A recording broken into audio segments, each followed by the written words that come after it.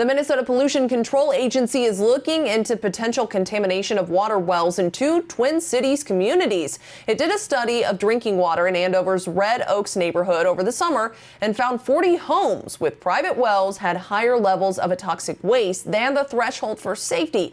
Then Friday, it expanded the well sampling and found private wells above health risk limits in Gem Lake as well. Now it's speaking with Gem Lake people about possible long-term solutions such as deeper wells or maybe even hooking up to city water. Now the agency says the municipal water is clean to drink, but for now, those people who are impacted are getting bottled water.